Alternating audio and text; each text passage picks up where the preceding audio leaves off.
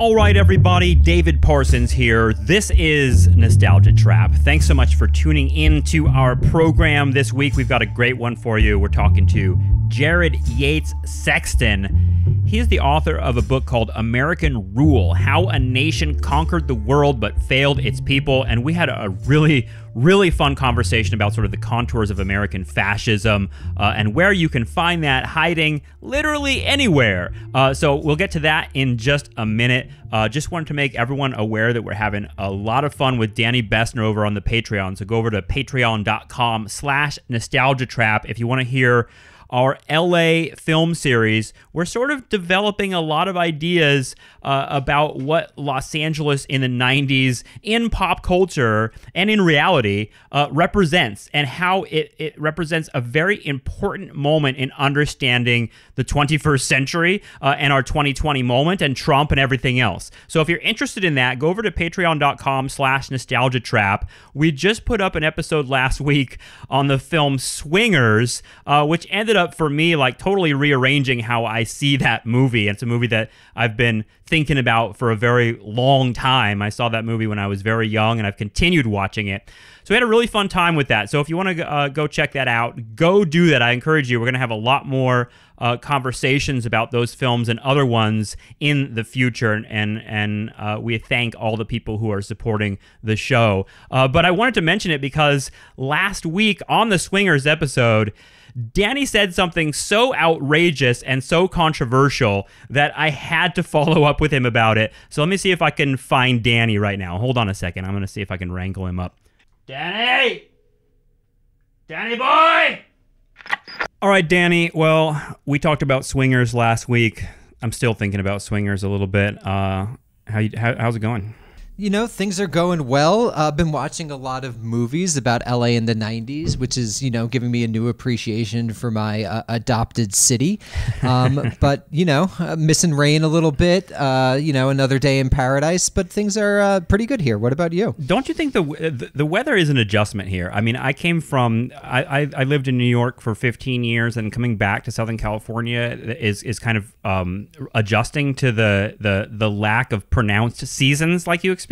I mean, the seasons really do divide the year up in a way that doesn't exist in Southern California. I know, like, people like to think about and talk about how there are subtle sort of seasons in Southern California, and I think that's true, and we're experiencing it right now. A little bit of fall, whatever fall is here, feels like late summer. But either way, you don't have those pronounced seasons, and I wonder if that's gonna affect you eventually. Although you've been on the West Coast for a little bit, right?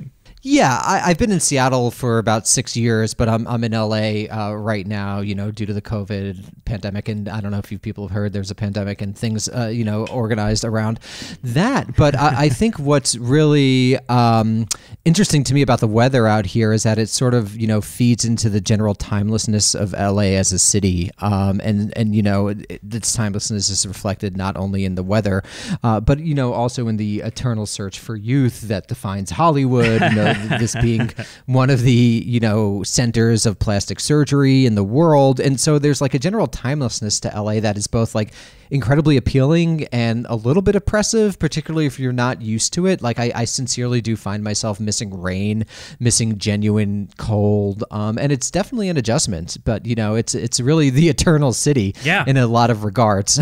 Yeah. The freakish, I mean, we talk about this on our episodes, the freakish endless now of postmodern American life. And it seems like LA has been projecting that, and you can really feel that. But you and I have been having really fun conversations on our Patreon about Swingers and other LA movies from the 90s. We just wrapped a conversation with a special guest. Look out for this episode later this week on Clueless. Really fun time talking about Clueless. But either way, you know, it feels like the LA 90s moment. It really kind of matches with a lot of the themes of Nostalgia Trap in trying to figure out what cultural things that can we point to in our youth that sort of told us a little bit of where we might end up in the 21st century. So that's been really, really fun. And one thing that came up, Danny, that I think that people will be wanting to hear more about, and I certainly want to hear more about, because it just it was mentioned by you in the Swingers episode in passing, and I didn't follow up on it, but so I'm going to follow up now. You mentioned Guy Fieri, and you had mentioned him very positively, like you have an affection for Guy Fieri. What is that all about? Because I feel like Guy Fieri is a kind of divisive figure in American culture. What is your thing with Guy Fieri? So I think that Guy Fieri or Fieri, I think as he pronounces it, is a divisive figure because some people accuse him, and I wouldn't say incorrectly, as kind of promoting the worst excesses of American culture in terms of literal caloric intake. The foods he promotes are not particularly healthy, but also sort of the unthinking melding of cultures that come when food comes together in sort of an unthinking ways. At least people accuse him of that. But I'm someone who's watched, I would say, dozens of hours of diners, drive-ins, and dives, and I think he's actually, in some sense, and I'm not being ironic, maybe not a working class hero, but kind of a small business owner hero. And obviously there are lots of problems with small businesses, the petit bourgeois as sort of a source of reaction that, I'm sure many people are aware of. But, in these trying economic times, I can't help but feel affection for someone who uses his immense power, his literal, ability to drive people to businesses in a way that genuinely helps people. And he does seem like, obviously this could be for the cameras, but I've read about him. It doesn't seem to be like a genuinely nice guy, someone who genuinely cares about other people. And I think a lot of the sort of critiques of Fieri that don't, center around the kind of the unhealthfulness of the food or its relationship to factory farming, which is, more genuine, are basically just critiques of particular cultural signifiers. I believe, actually, David, he's a California guy. I believe he's from Northern California.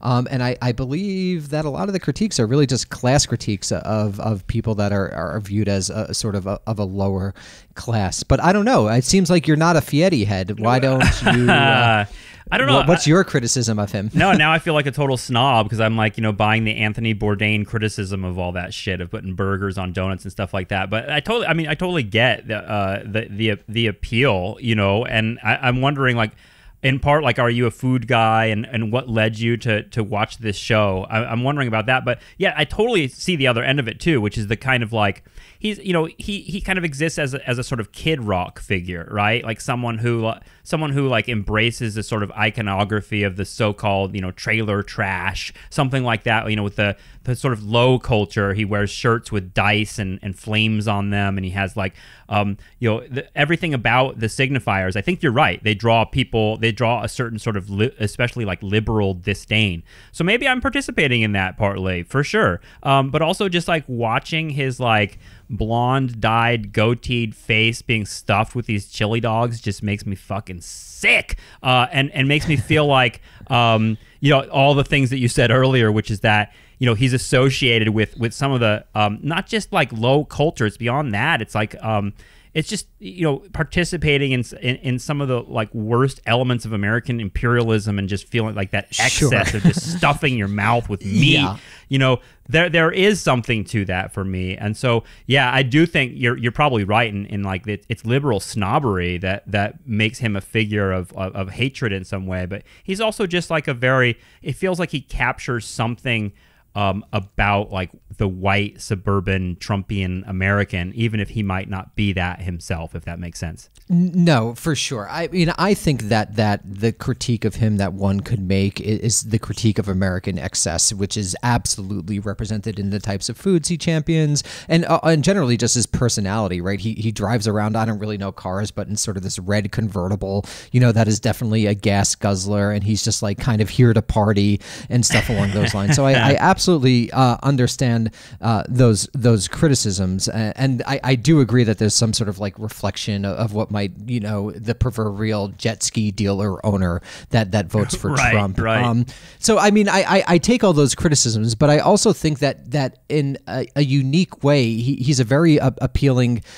character. He's a very appealing person in the sense of his genuineness. The fact that you could kind of watch, speaking of timeless, there's definitely been days where I've watched, 14 diners, drive-ins, and dives, and just sitting around sick or bored one day. And there's a comfort to that excess. And I think that, that's it's one of the reasons that people, like the idea of the American empire, this notion that you could just consume everything about it. And I think like if Guy Fieri is a problem, he's kind of like our problem. Like we created Guy Fieri, and so we shouldn't criticize the Fieri himself, but the conditions that created him. And I actually think it's interesting that you brought up Anthony Bourdain, which I would say is kind of like the liberal elites, like, king of cooking. Sure. And not to, the tragic circumstances of his death and the serious problems of his addiction, and not to trivialize that.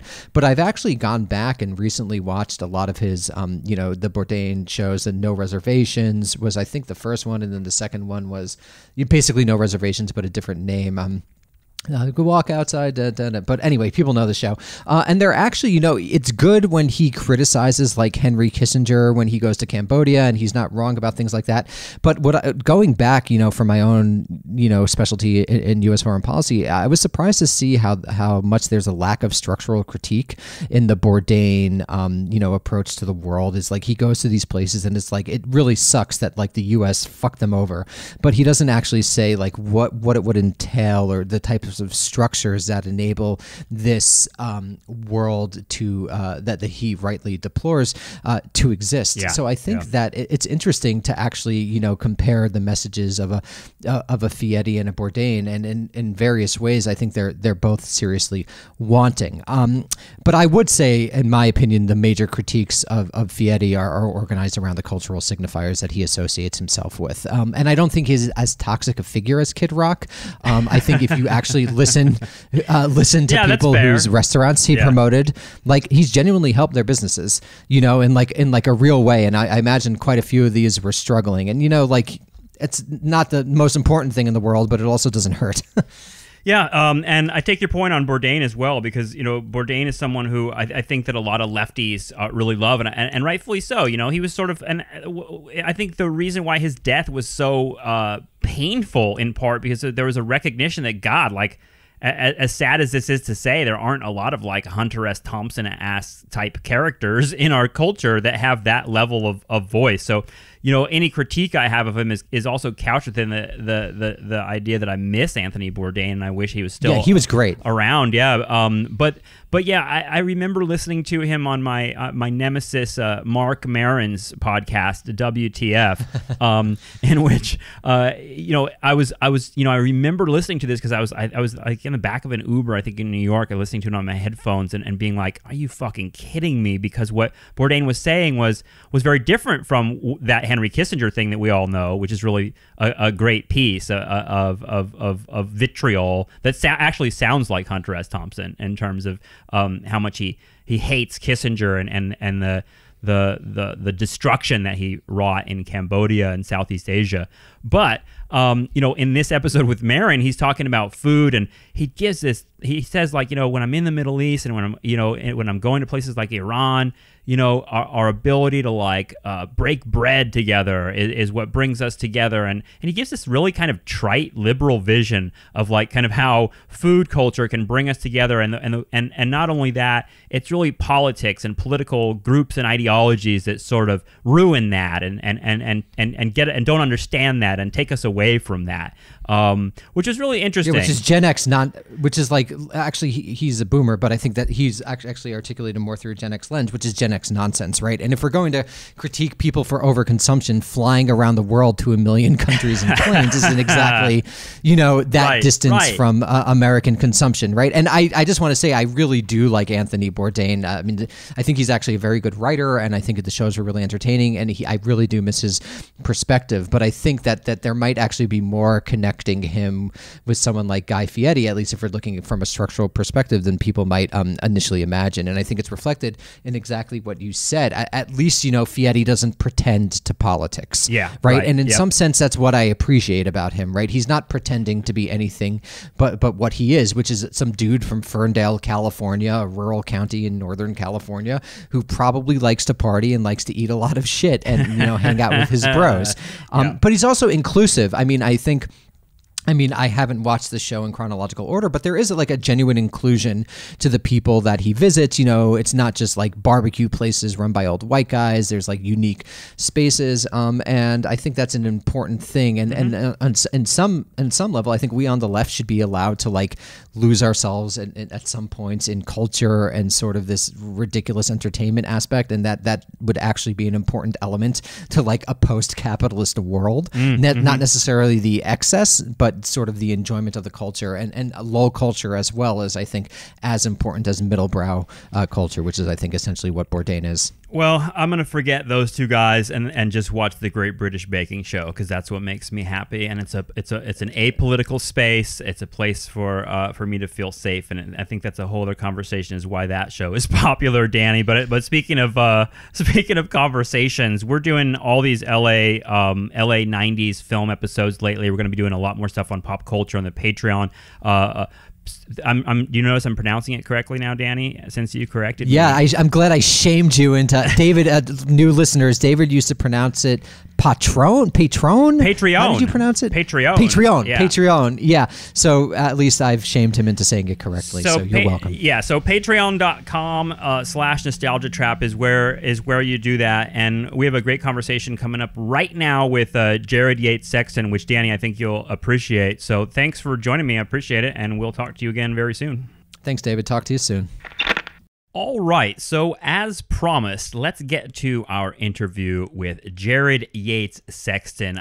Like I said, I had a lot of fun talking with him. He's someone who you should know. His coverage of Trump's America, and what I mean by that is sort of the contours of American culture and politics and their specific iteration in the last 4 years, has been something that he's been covering in a number of publications, and his coverage of that stuff has gotten a lot of attention. But Jared is someone who's written a book that goes back into American history. It's called American Rule: How a Nation Conquered the World and Failed Its People. And he'll talk a little bit in this conversation of the origin of this project and its connection to, big, quote unquote, big American histories like Howard Zinn and things like that. But I think he has a really savvy and thoughtful take on a lot of the ideas that we circulate here on Nostalgia Trap about sort of drawing lessons and ideas from particular eras in American history and ones that are often at odds with the sort of way these things are functioning in the American imagination even today.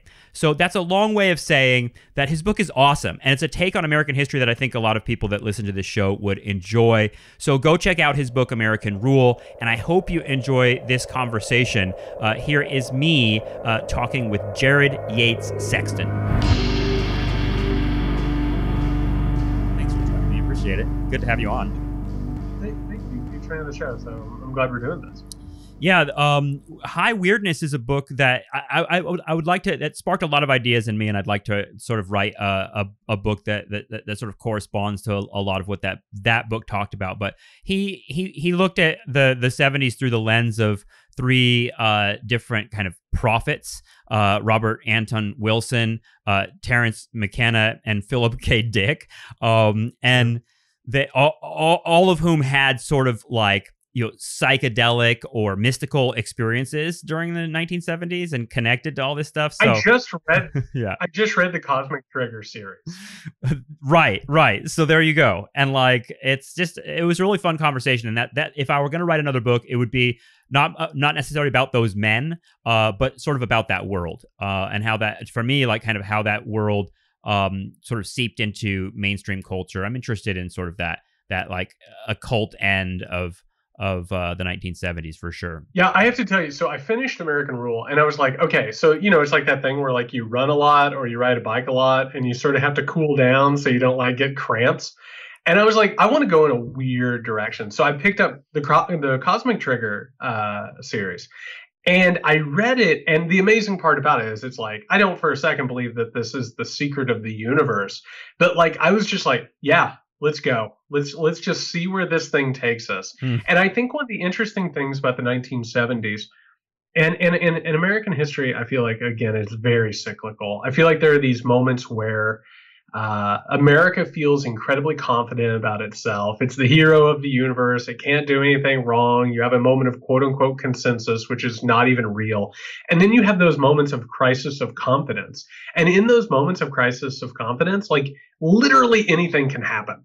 And in the 1970s, like post Vietnam, post Watergate, all of that stuff, before Reagan came around and was basically a revivalist preacher, before all that stuff happened, like literally anybody in America could come up with a different direction. And maybe that's where we were going to go. I find it endlessly fascinating. Yeah, that's kind of makes me think about the moment we're living in right now. I think in part that's kind of what attracted me to making this show in 2014. I was disappointed that the 2012 Mayan apocalypse didn't take place in the way that we imagined, and I was like, I still feel that we're in a sort of crisis of confidence moment, and certainly the Trump years have accelerated that feeling, that sort of like vibe in the air. And we've talked about it. I think Danny Bessner on our show a few weeks ago called it the plastic moment, right? The idea that we can like, maybe there's possibility here. We can like move in different directions. I mean, that's a hopeful way of looking at what's going on right now, for sure. I've gone, so before I had a weird path actually. So before I started covering politics in 2016, I was really bordering on nihilism, man. I was just, and then obviously like 2016 just totally boils over. And I had to become somewhat of an optimist out of necessity. You know what I mean? Like I looked into the deep inky black and I was like, I can't do this. Totally. Yeah. And I feel like actually that plastic moment is a great way to think about it, because this is actually one of the reasons why I wrote the book in the first place.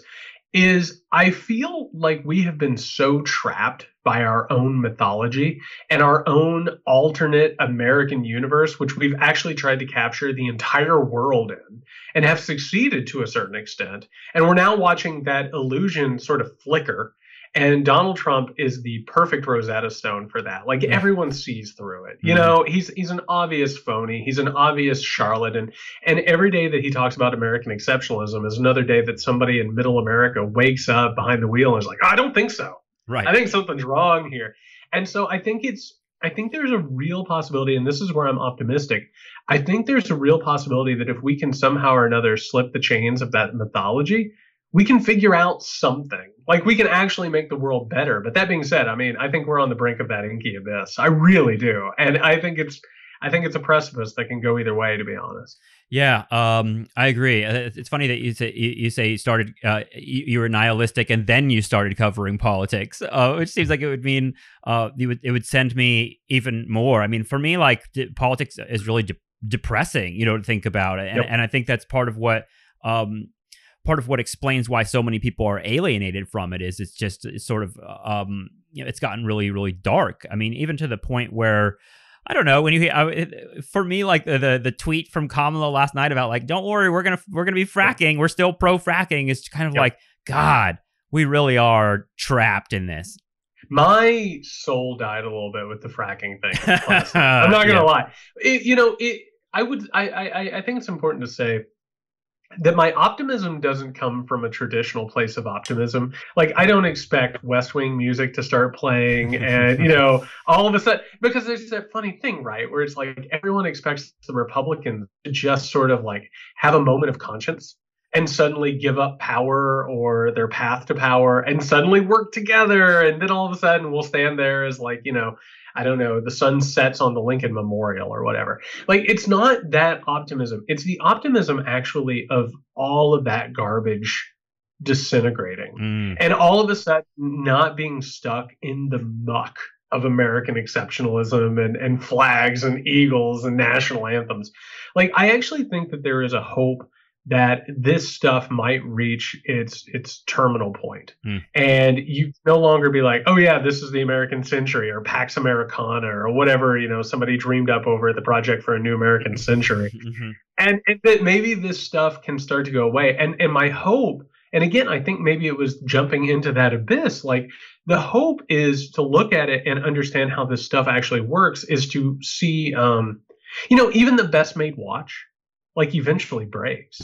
You know what I mean? Because entropy takes over. Like eventually, it doesn't matter how well you made the gears, eventually that watch will stop working. And it feels like this entire illusion is just, it's coming to its inevitable end. Mm. I hope you're right. And I mean, for me, even the larger poison of nationalism itself seems like a prison, and one that we'll have to get over if we want to really address the crises we're in, particularly around climate change, or else otherwise it's going to be states closing themselves off and the same sort of territorial insanity that marked the 20th century and centuries before that. So I wonder, your book American Rule, thinking about American exceptionalism and going back and sort of what I like about your book is it's sort of pulling out sort of lessons, sort of lessons that weren't really internalized. Like in other words, there's sort of like the wrong lessons are often extracted from particular moments in American history. And I'd love to talk to you about like moments that you and I have lived through, because we're about the same age, drawing the wrong lessons from things like Oklahoma City and Columbine and 9/11. I mean, it's so big, but I wonder, like, what was the idea behind writing this book? That's a very NPR-ass question, I know, but I'm kind of like, I love NPR-ass questions. Like, why write this book? And in particular, like, how do you avoid falling into like the American exceptionalist trap while you're writing about it? Because I think it's very common to sort of, for historians or people that write about the whole big books about American history, to sort of fall into the trap of, well, there's still the Constitution and Bill of Rights, and we got to live up to those ideals. And in other words, that West Wing trap that you're talking about. I'm just kind of wondering, what are your thoughts on what was your sort of idea in writing this book? Well, I'm an academic, and I've gone through my own education, and I'm not a historian, but I've taken my fair number of classes. I've read my fair number of books, right? But so much of it is West Wing ass type stuff, right? Like it's that, and it's what I would call CNN documentary history, sure. Right? Ronald Reagan said, tear down this wall, and it just crumbled, and that's how it worked, and that's how the Soviet Union lost. Well, what ended up happening was when Trump won, it was like this moment where, again, it was like that illusion flickered. And I was like, oh, yeah, the arc of the universe does not bend towards justice. Like there's something wrong there. There's something wrong with the lie. And I think, as damaging as it has been having Trump after Obama, it made very clear a lot of the things that Obama was selling the public were mythologies. Right? They were stories that made it possible for him to be president in the first place, but also to govern the way he did. And I realized then, I was like, I need to relearn American history. And I need to like learn it from experts that I've never heard of before. And I need to start looking at all these alternate histories. And I started at the beginning, and I'll tell you the honest to God truth. I really didn't know what to expect from the founding, because I thought I had a decent idea. Man, what blew my face off was immediately finding out that the framers of the Constitution did not have the authority to write the Constitution, and that many historical scholars consider it an aristocratic coup. And all of a sudden I was like, wait a second, is that something that people hold up? And I reached out to every historian I know, and they're like, oh yeah, that's absolutely what happened. And I was like, you have to be shitting me. This is like what's out there. And when that happened, what ended up happening from that, when I started from the seed and I worked my way back to the present, I started to notice exactly what you're talking about, which are these moments where we could have had something approaching progress or something approaching equality. And what has happened at every one of these venture points, at every one of these crossroads, is that the wealthy and the powerful have always chosen a way to maintain control. And the quickest way to maintain control in America is to say, no, we didn't make a mistake. America's great. We're on the right path. And it just continually ventured and ventured and ventured. And it kept creating new fault lines that created left and right in groups, out groups. Mm. And every time that America has ever faced a moment of actual reconsideration, we will move a little bit toward it, right? And by the way, this is anti-John Meacham history. Right, is what right. it is, right. Like I wish I would have done this research before I read Meacham's latest book, because I read it on a beach at one point. And I was just like, wow, this is a very nice little history book. And now I'm just like, what a farce this is. You know, and if you actually look at American history, it's not about better angels. It's about the American system of control occasionally being troubled and then assimilating whatever troubles it, and making sure that it doesn't spread, and making sure that it doesn't create a bigger disruption. Right. So when you actually look at it through that, everything from the election of Jefferson in 1800 to civil rights to everything that we've seen the past few years, it's always small concessions met with another method of control. And that's actually the true history of America. And unfortunately, we have yet to really look that in the eye. Yeah. It seems like your book falls into a category of American history that is sort of that I think I've noticed a lot lately, in terms of the idea that there's another story that people are discovering, right? This sort of story underneath the story, and it's really like a compelling thing. Like, I mean, what do you think? Like, how would you see your relationship, your book, and the history you're telling as relating to something like Howard Zinn's narrative, like the very well-known sort of story underneath the story kind of guy? Did you read that stuff? And like, in other words, I'm sort of wondering, like, how did you put this narrative together? Well, first and foremost, I mean, when I read Zinn, I mean, I read it, I want to say in 2003. I was the guy who was walking around my campus with like Kerouac's On the Road and Howard Zinn and, the Little Red Book. That's what I do. You know what I mean? And that was like one of the moments where that illusion started flickering for me, and I started educating myself. But I still had this thought that it was still sort of like a Greek mythology, heroes, villains, messiahs and goats and all of this stuff. And what I would say about my book in relationship to something like Zinn, and that's even incredible to even have to think about. I really enjoy these books that are telling the story about people in history who have been oppressed.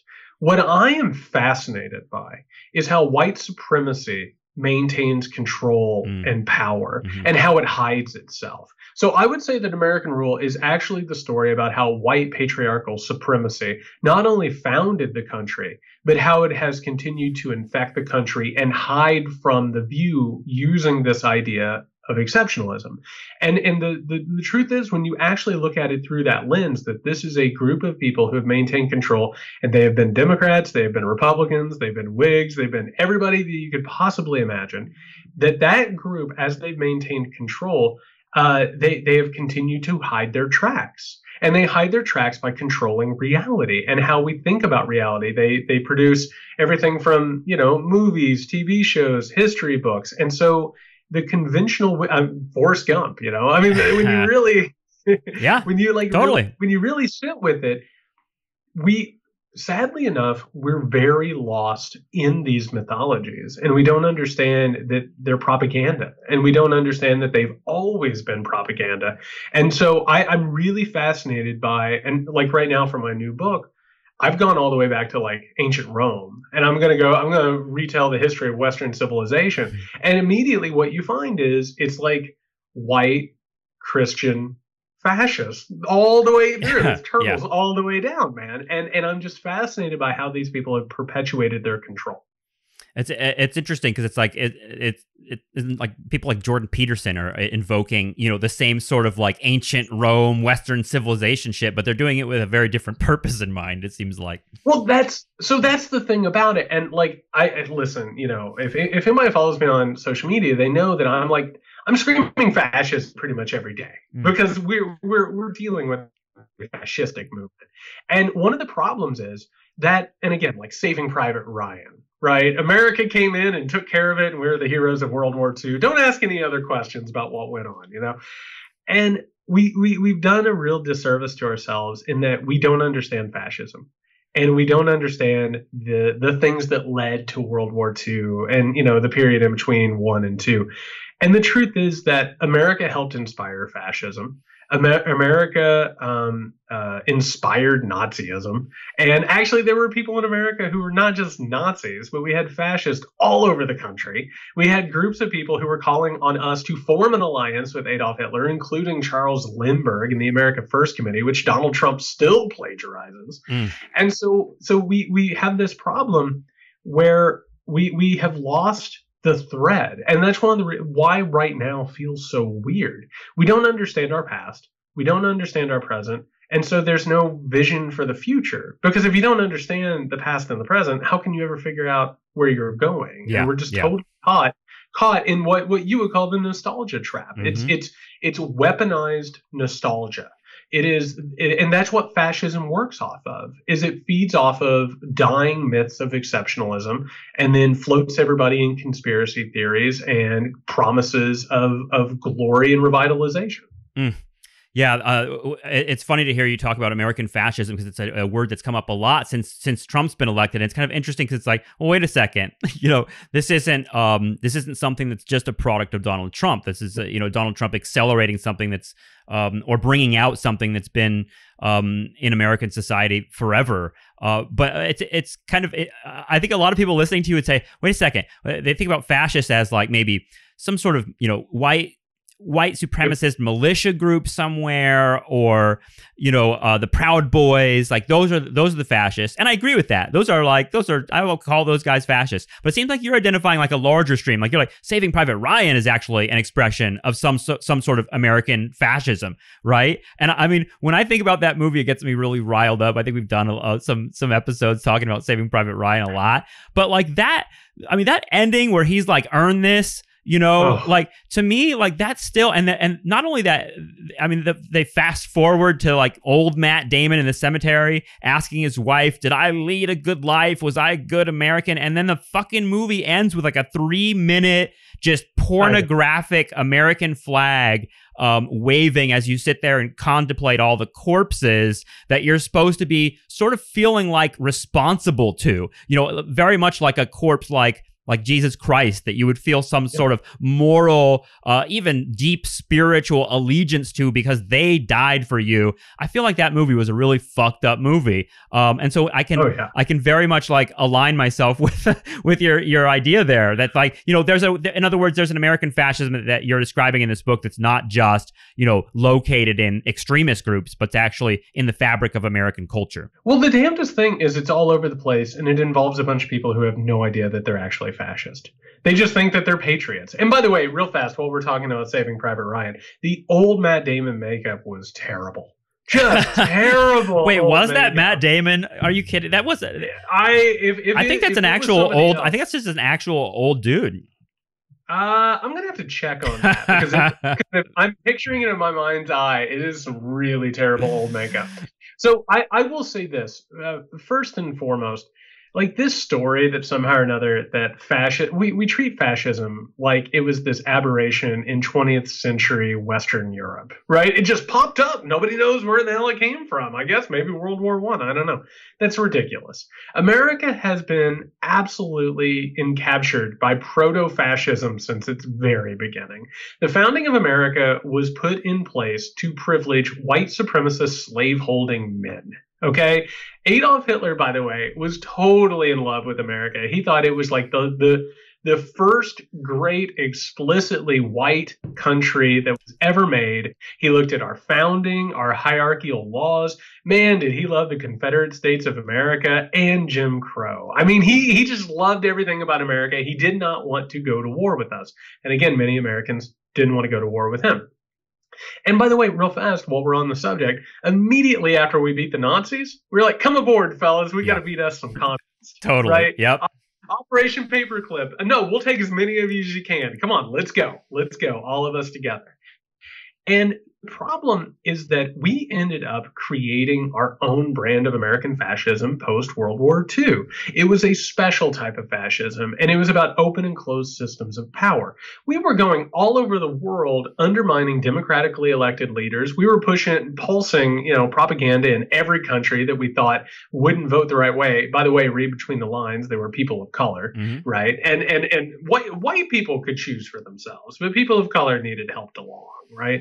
And meanwhile, the CIA is doing that. The FBI is putting down every single group in America that they think could possibly ever help people of color.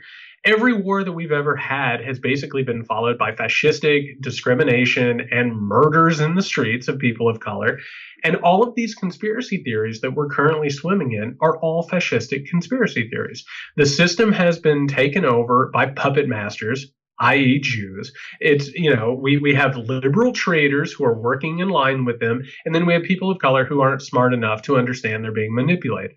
So what do we have to do? We have to start preemptively killing people, because if we don't kill them, they'll kill us first. I mean, that is fascism in essence. Yeah. And so America has created this new thing. And unfortunately, that nostalgia trap for what fascism, what we thought it was, right?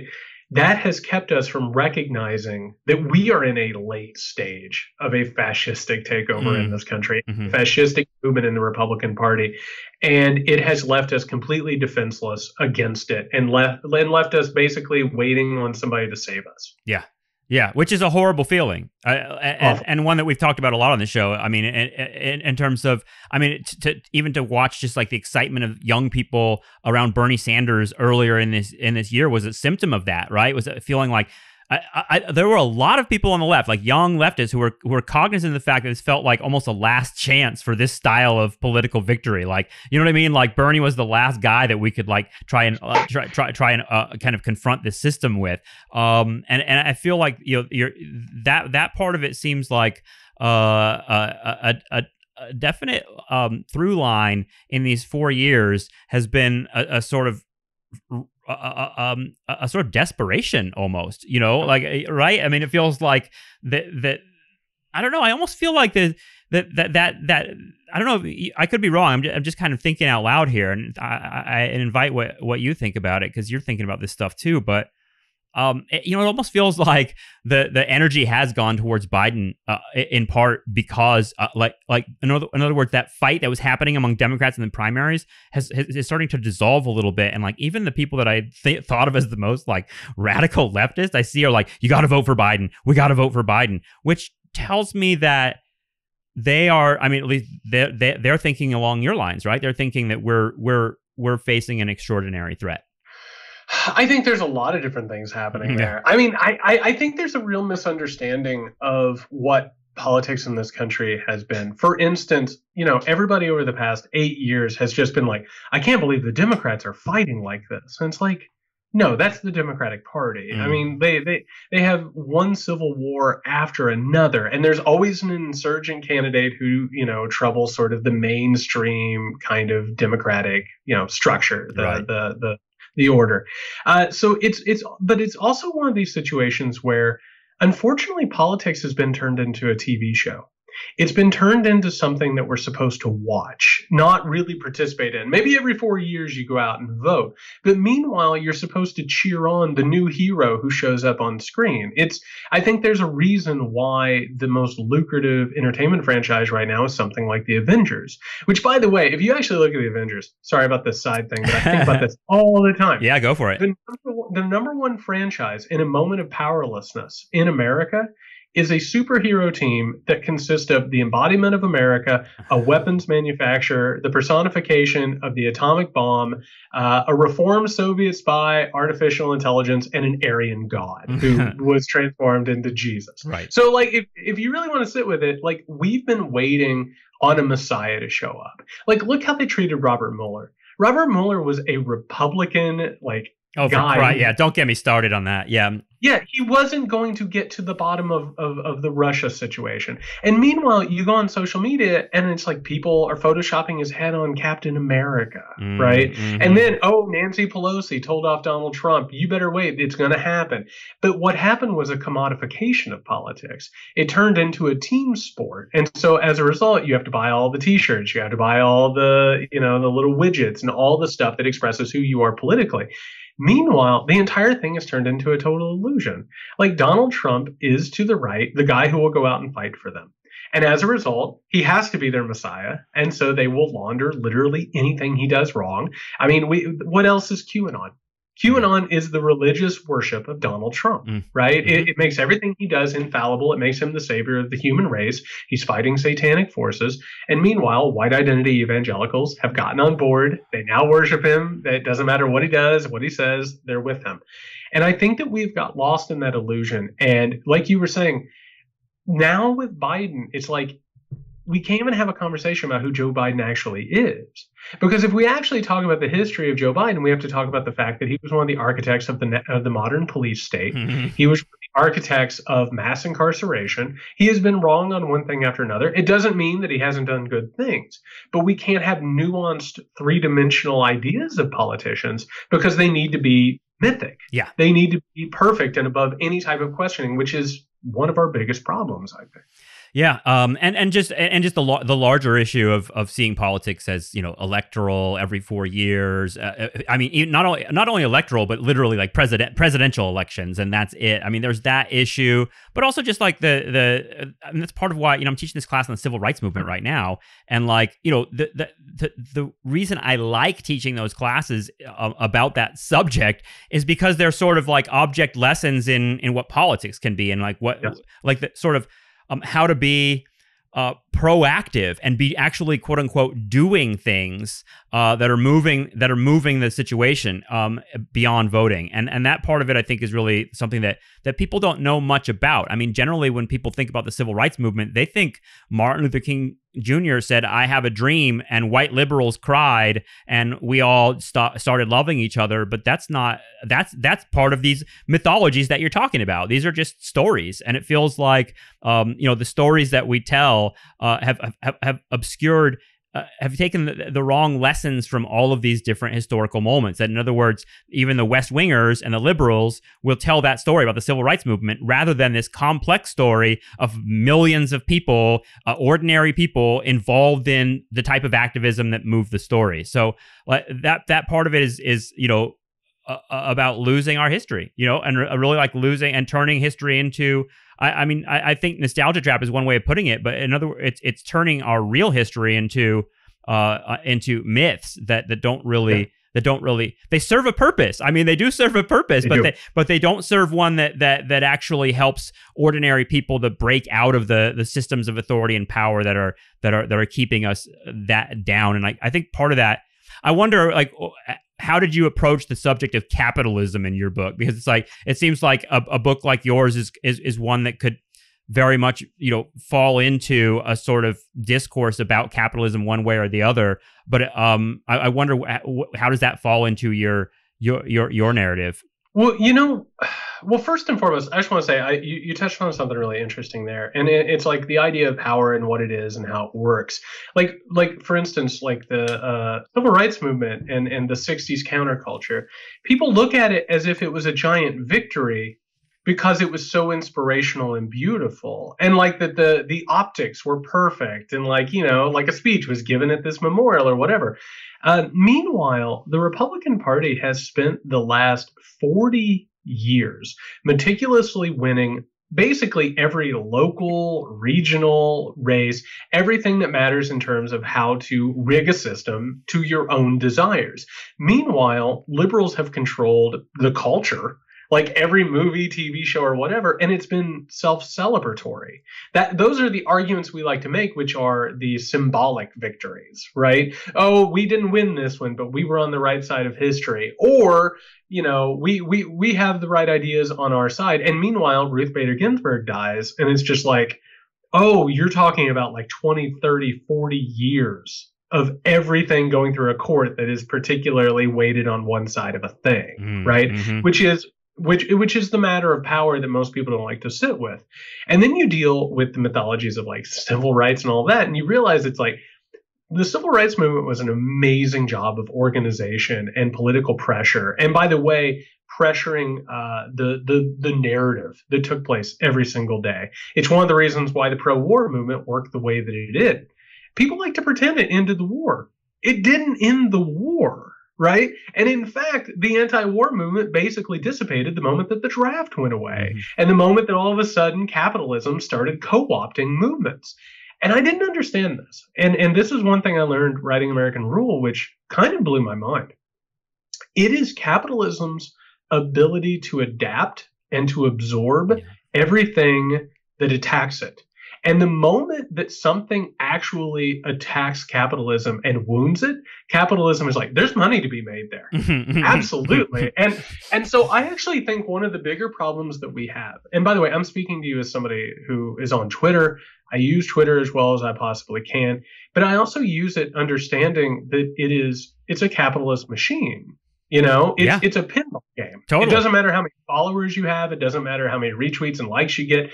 It is this capitalistic box that we have been taught to scream into instead of getting in the streets, instead of organizing, instead of winning elections, instead of bringing people together for a common purpose, which, by the way, is something social media can and has done, but it has now moved away from, right? Like we saw where that could happen, and all of the sites have sort of tweaked their algorithms to keep it from happening. But now when something upsets us, we don't go out in the streets necessarily and march, although we do have marches. But we have a machine that we scream into, and we use it as if we're a corporation dropping a PR release that says something about how we feel about a situation, and then that somehow or another absolves us of our necessary use of our own action and sovereignty. So what I didn't understand was that capitalism was such an incredibly adaptive and sort of poisonous thing that everything that attacks it will swallow, absorb, and resell to anybody who is using it to attack them, which is, it's maniacal. It's one of the craziest things I've ever actually realized. Yeah, it's pretty savage, and it's something that I think has actually gotten even even more brazen in pop culture. Like I feel like over the years, like the prestige TV shows have been like, capitalism's an evil poison that infects people's minds, and you see that in like Sopranos and Mad Men, and but it's gone even further. I mean, if you watch shows on Amazon now, I mean, they're like shows that are all about sort of showing the contours of how evil capitalism is, how everything is run by pedophiles and monsters and these sort of like shadowy creatures. I mean, it totally. I mean, it fits with QAnon in that way. That's sort of like capitalism almost allows you to believe that. I think capitalism will even sell Q. At some point, like that. Yeah. Actually. It's not that capitalism will sell Q. Capitalism is selling Q. I know Facebook just kicked them off, but I mean, all that social media content is driving capitalism. That's it's part of their corporate machine. And we've watched Facebook be basically turned into like a communications network for Nazis and all sorts of crazy shit. And that's a weird part of that, of what we're talking about here. Well, and I think, and I'm so glad that you brought that up, because one of the things, and this was something, again, I didn't understand until I was writing American Rule. Like, I didn't understand that once you reach a certain level, you're what I now call post-political. Like, I used to think that everybody like got their ballot in the mail and they were like, I am a Democrat, right? And I am a Republican or whatever. And then I suddenly realized that once you reach a certain cruising altitude and you get a certain amount of power and a certain amount of wealth, you're whatever you need to be. Like you can be a Democrat in the morning and a Republican at night. I mean, our current president, Mike Bloomberg, they show this, right? They can slink in and find spots wherever they want. I didn't understand that somebody like a Zuckerberg, like the reason why Facebook is so infected with QAnon and Donald Trump propaganda and misinformation is because that is where his marketing niche is. That's where he gets his money from. If he made more money through left-wing information, I mean, he would be appearing looking like Che Guevara. You know what I mean? Like, it's not about actual ideology. It's about anti-ideology. It's about getting past the point of elections. These people are interested in basically reversing the clock. And again, this is fascism. It's a different breed of it, right? They're interested in moving back to a point in time where fascists, by the way, partnered with businesses.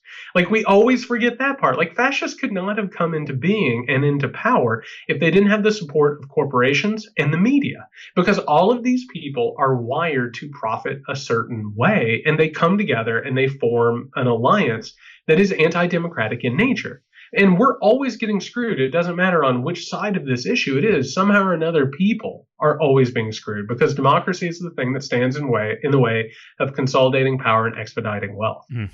And you know what that makes me think of is the brands on Twitter, the brands that sort of have voice. I mean, it's spooky because Steakums. Yeah, exactly. Steakums, Arby's, whatever the fuck. And it's like, for me, it's so it really is corporeal. And what I mean by that is like this sort of they're making a body. They're making a human being out of stitching it together out of digital technology. The corporation is becoming a human being in front of us. You know what I mean? Like, in other words, like we've always thought of corporations as human beings legally, right? That's what's allowed them to sort of become so powerful, because they have the rights, and in fact have argued for having more rights than individual actual human beings. But to see like, yeah, Arby's or Steakums or Taco Bell sort of like entering into like political discourse, like they'll have a like tweet about the fly on Pence's hair, and they're like one of us, you know, like they're just an individual like us. That's what do you think of that? Because that's something that is sort of a new feature in the way that corporations are expressing themselves. And yet when I think back on being like in an 80s or 90s kid, it feels like corporations were always trying to be our friend and always trying to like be like, you know, our buddies and the most important element of our life. Yeah. So first off, I got pretty deep in American Rule. I was looking into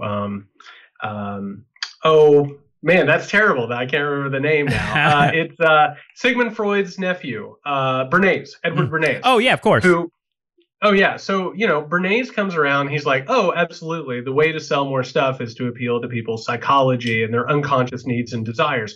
Meanwhile, I'm talking to you and I have books around my room because I'm an academic and I need people to understand I'm smart because of inherent insecurities, right?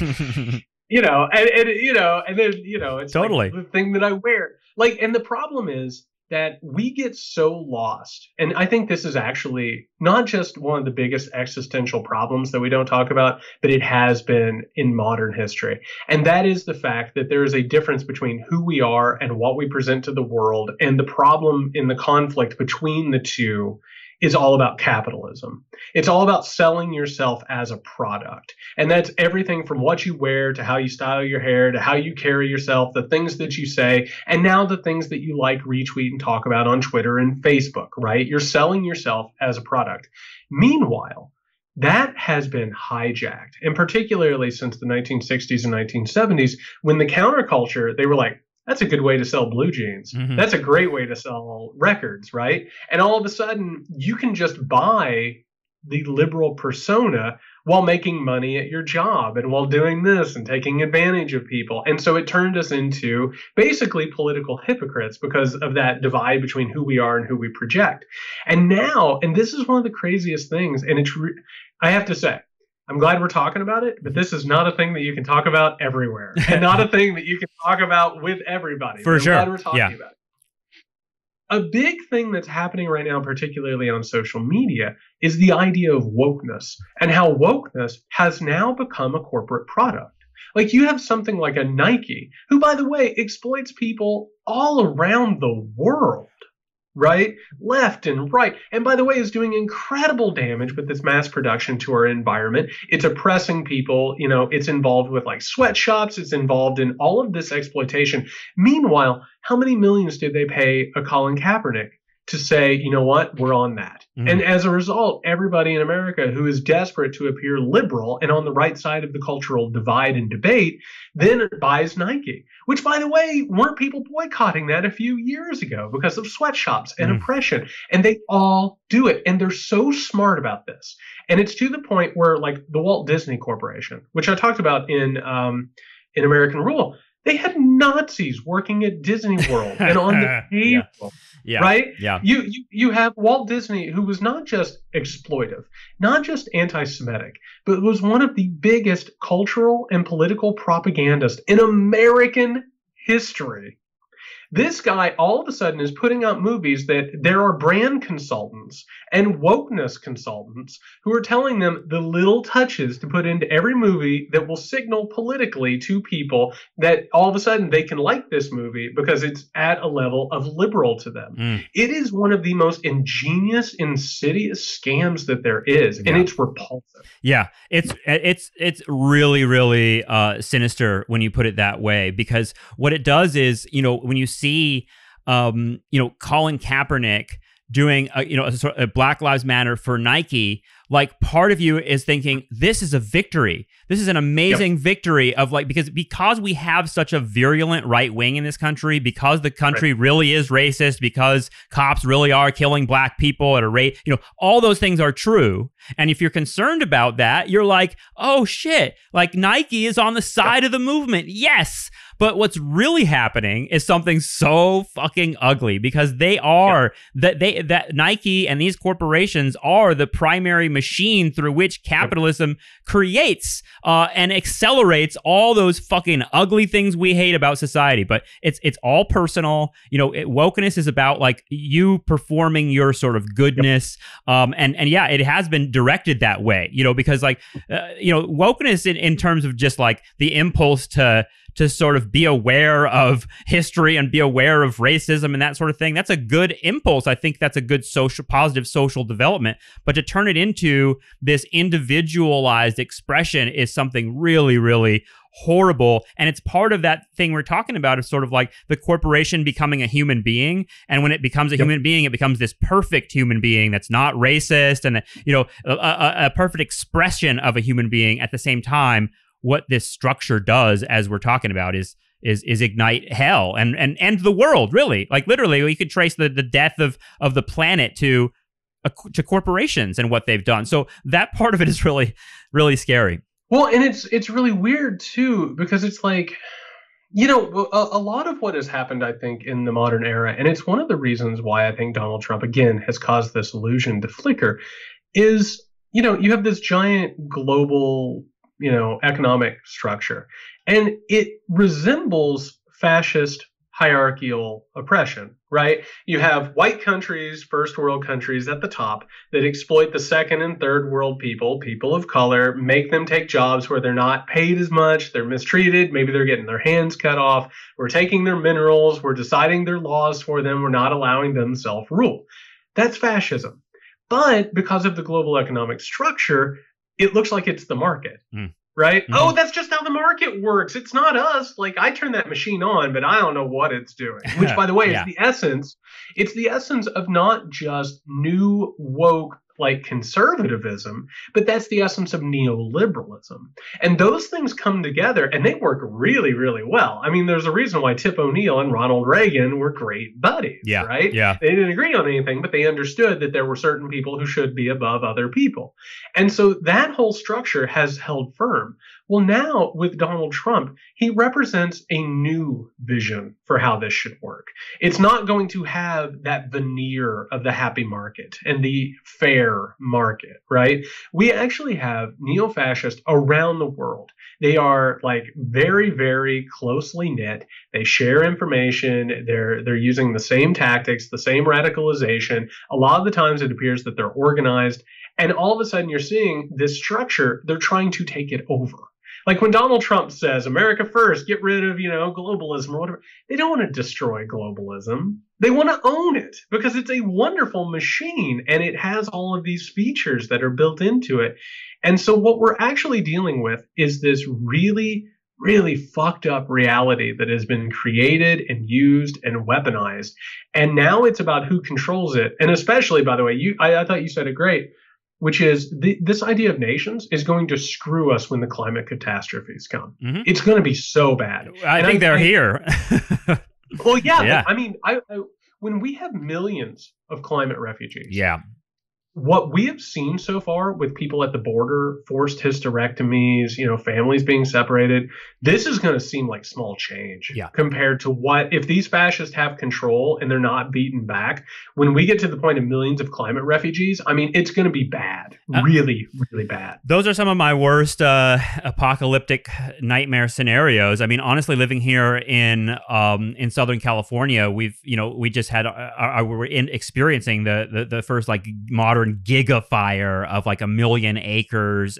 There's no stopping this August fire, and the air got so smoky just where I'm at, and I'm hundreds of miles from anywhere, that it really made me think, that stuff that Mike Davis is saying about like California becoming an uninhabitable place, to me is such a fucked up irony of manifest destiny, is like people running backwards, like literally going the other way and fleeing into the Arizona desert and fleeing back into Oklahoma. And we don't have we're not ready for that. I mean, you're talking about like sort of national borders, but even within our own fucking states, we will see people turn savage against each other. And especially, I think if we have the sort of attitude that Trump is embodying, has brought out, I'm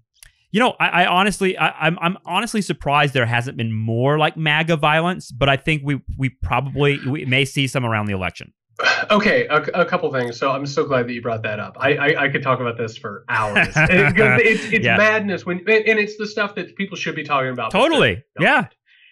So again, like the project I'm working on, like I'm relearning Western civilization.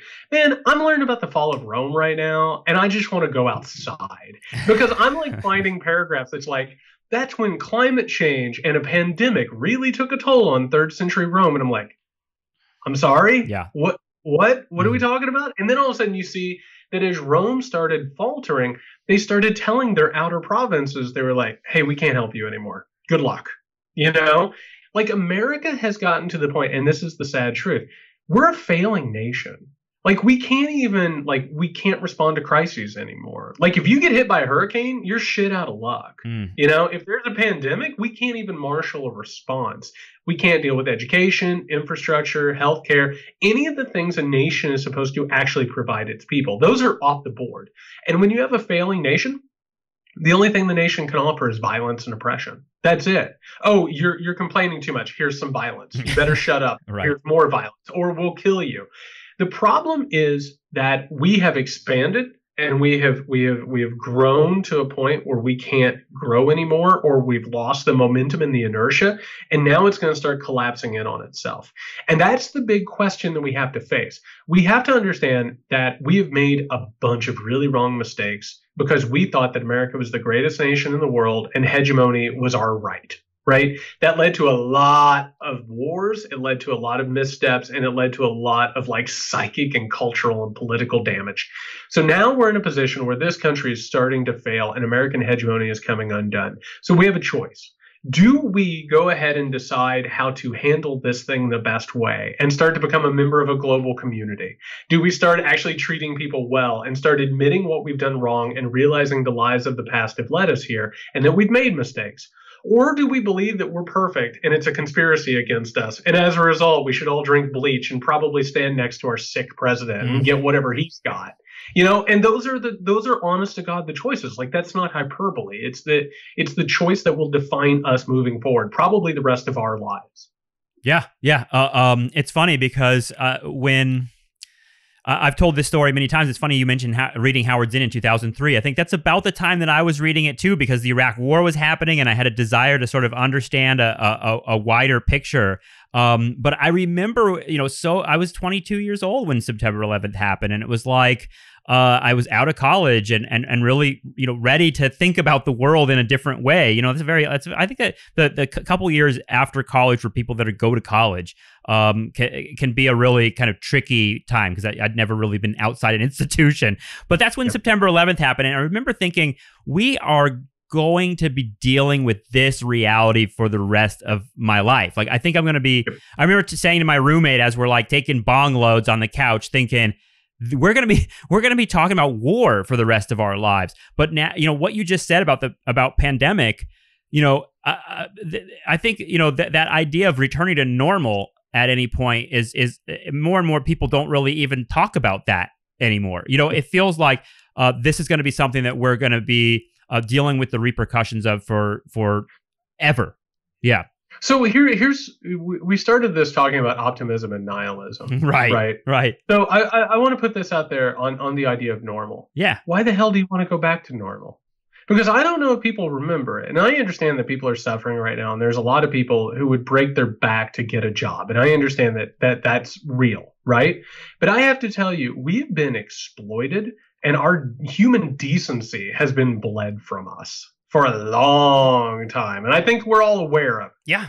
We don't have to do that, because if we go back to normal, I have to tell you that this pandemic there's a lot of meetings that are even happening tonight and a lot of very nice boardrooms that are like, how do we use this new Zoom culture to our advantage? And what is a 40-hour work week? And what are, why don't children work?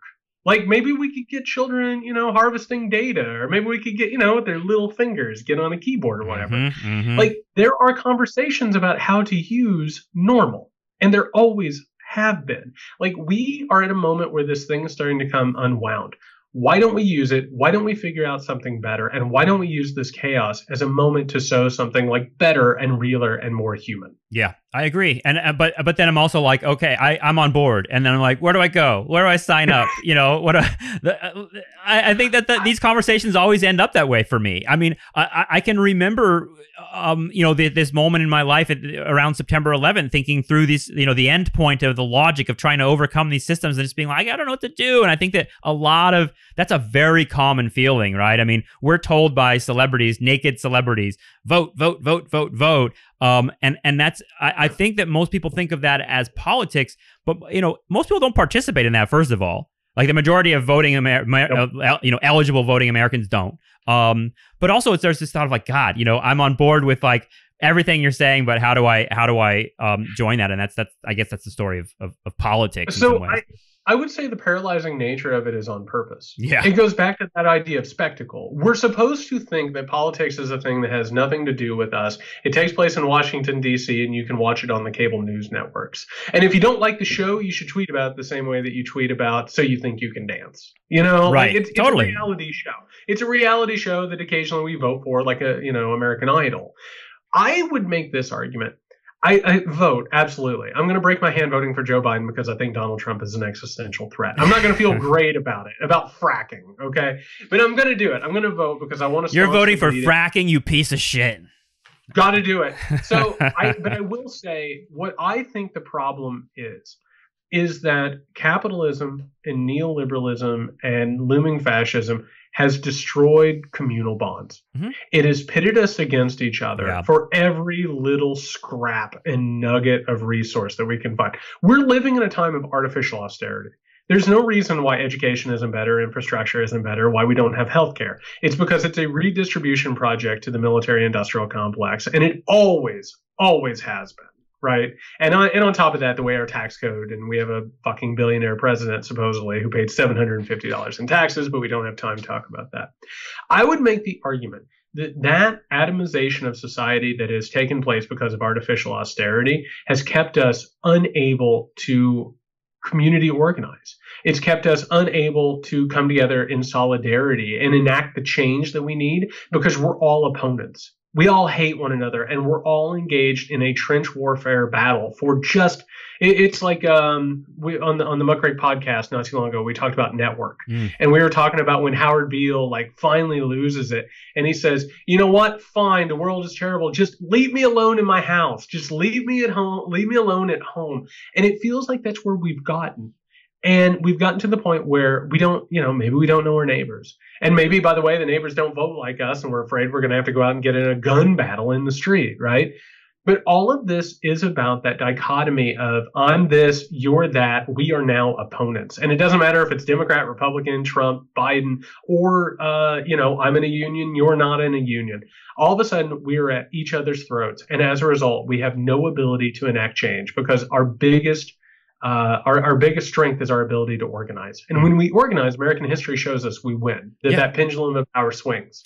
Yeah, but that thing of being alone at home just seems like it's something that's become, it's chilling to hear you talk about the boardrooms, because I can imagine them, doing the shock doctrine opportunism of what they're going to do with this. Because I mean, to me, I sense like this could be the end of public education. I really feel like if we keep going in this direction, they will find a way to get what there's a George Carlin bit where he talks about sort of, the American dream is, you got to be asleep to believe it. Got to be asleep. Yeah. All that stuff. But also he talks about like, there's this really chilling bit that's not even comedy. It's literally just like him preaching. And he's just like, they want your social security. They want public education, and they're gonna fucking get it. They'll fucking get it. They're coming for it. And I thought, that's from like 1990 something, where he's screaming on his HBO special about the desire that was already present among conservative groups to destroy public education. To me, this is the opportunity to really just turn it into charter schools and go backwards to the 19th century. And, you're talking about kids working, like how many people, and they would rather create a program that says your kids can work now and can be an income stream than give us economic relief. You know what I mean? Like, in other words, there's this mythology that you always have to work. We didn't get into that, and you and I are going to have another program, Jared, because I feel like you and I have a lot to talk about. But it feels like a lot of these trends are present in really disturbing ways right now, and the pandemic is a tremendously huge opportunity, one way or the other. And to me, it's scary to think about the opportunity that elites will take with it. Yeah, and the one thing that you didn't mention in all of that is they really want to destroy public schools so they can get back to segregation. I mean, they want all white academies. Sure. And the thing that everybody now wants to talk about, pro-life or pro-choice, that's not the animating ideology of the right. Like they're not actually pro-life. The pandemic has shown us that. They're not interested in whether or not people live or not.